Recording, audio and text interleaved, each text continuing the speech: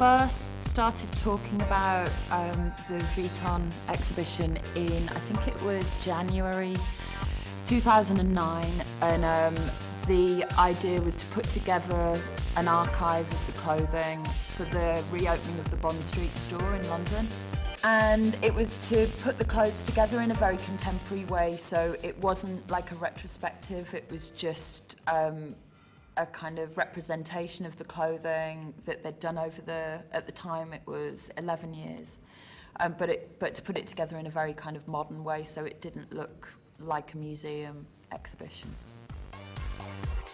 Whenever I think about Louis Vuitton, I always think that the woman is very together. She's always got a handbag, she's always got a high heel shoe on, she's always glamorous, foxy, sexy, always very French. So whenever I'm choosing a piece of clothing, I kind of try and remember all of those things all at the same time.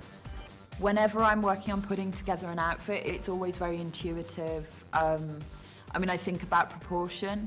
I always like thinking about the hair or the hat and how that works with the shoe, and then how to fill in the middle part.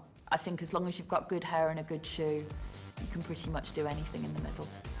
I think because I first started working on the exhibition so long ago now, you know, and I think we've done 4 new collections since then. So it felt really important to kind of add some new season things in there, and just to change the styling a bit, because it kind of has gone to 3 cities now and it was the same exhibition, and I just wanted to kind of freshen it up a bit.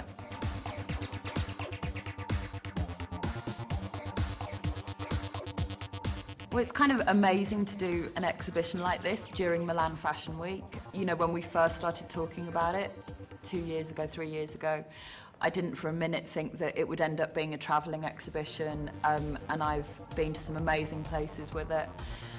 It's just a huge honour, and it feels terribly grown up and really exciting.